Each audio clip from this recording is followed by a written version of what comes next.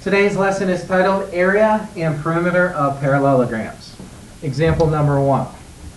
Take a moment and sketch this parallelogram. You don't need to color it in yellow. You can just sketch the outline and label the sides.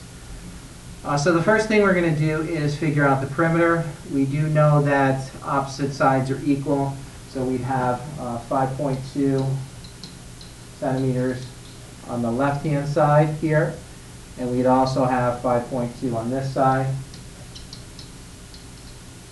and 6 centimeters on the bottom, and 6 centimeters on the top as well. And we can go ahead and add those up. And we get 22 and 4/10 centimeters. That's our perimeter. And now we're going to figure out the area. Now to figure out the area of a parallelogram, you need to figure out the base and the height.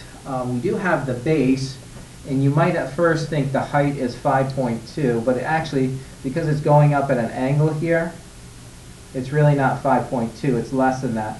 So we need a height that goes from here to here.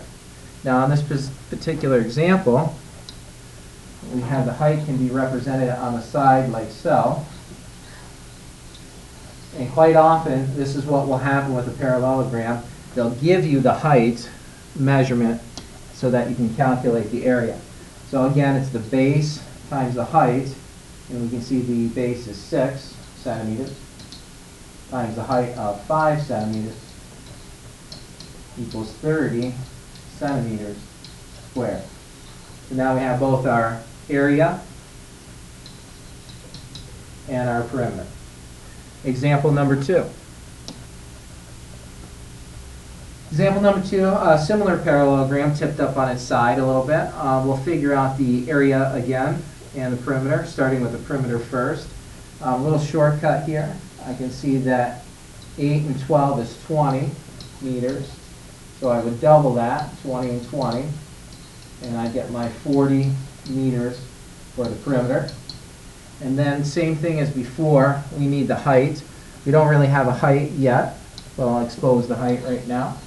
The height for this particular parallelogram is 10 meters. So we use that same formula.